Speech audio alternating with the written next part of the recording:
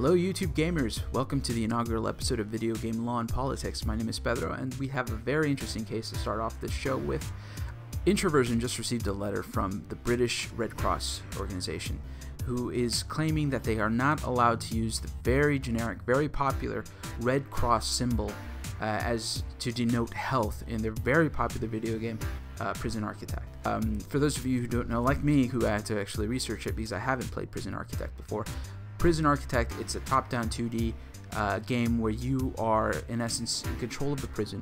It's kind of like, the way I saw it, it's kind of like The Sims, but you are the warden or something like that. I could be wrong, but that's the impression it gave me. But the real issue here is the Geneva Red Cross, right? So here's a picture of the Red Cross. It's just a very generic symbol. You've seen it everywhere. You've seen it in hospitals, you've seen it pretty much all over the world, and it's not the first time that video games have used this symbol.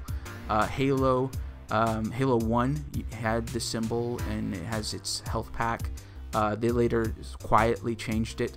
If you look now, Halo now uses an H symbol to denote health. But not just Halo, I think Half-Life also had this symbol and with no problems, and now it seems kind of weird that they're going to start claiming that this symbol is protected under the Geneva Convention. Now, for those of you unfamiliar with the Geneva Convention, the United States did sign it. We are part of the Geneva Convention, but Congress never ratified it. So it's kind of iffy what things we have to comply with the Geneva Convention. For instance, Guantanamo, the whole controversy between whether we should close it. We're violating the Geneva Convention by having Guantanamo open, but we still have to close it, right? So there's that. Now, this isn't the first time that this Red Cross has been challenged. In 2006, when there was another controversy, same thing. Red Cross organization was complaining about the symbol being used in a different game, but in that controversy, they really relied on trademark law.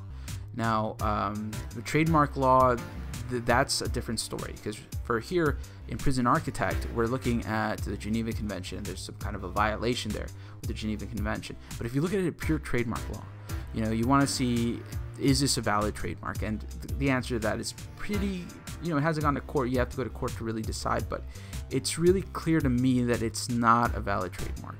It's too generic.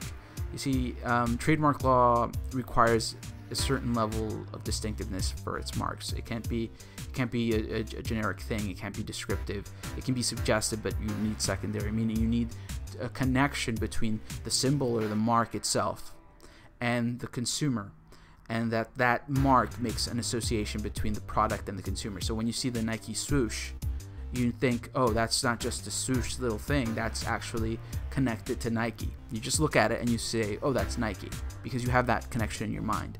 Now, you see this Red Cross and you're thinking, well, have you made the association with the Red Cross? And the answer to that is maybe 30, 40 years ago, you might have thought, okay, this Red Cross means the Red Cross organization or anything. But now it's just a very generic symbol that means health.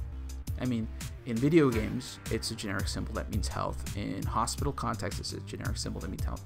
And what the British are saying is that, we're not arguing trademark law.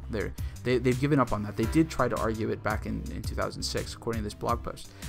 But now we're looking at 2017, they're arguing a Geneva Convention violation because of the use. And it's a separate area of law, and I'm not as familiar with international law as I would be about trademark law, but it seems like it's misplaced.